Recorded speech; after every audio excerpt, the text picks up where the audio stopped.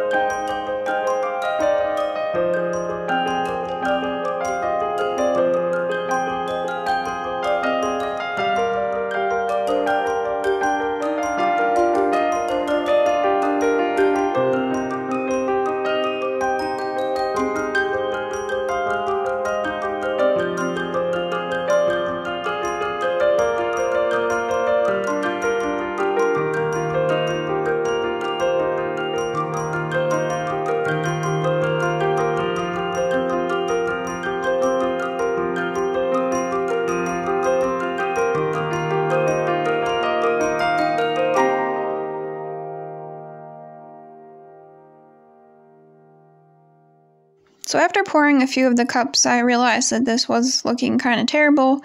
Looked like a yucky brown-green color was formed, so I really thought this was going to be a loss, and there was a whole bunch of browns on the top middle section there. So I really didn't think this was going to go well, so I just really decided that it was not going to work out at this point, but I decided to tilt it out anyway, and it did transform into something that I quite liked, which this one really surprised me of all the ones that I've done, how it turned into something that I liked. So as usual, fluid art surprised me that I'm always surprised by fluid art still after all this time.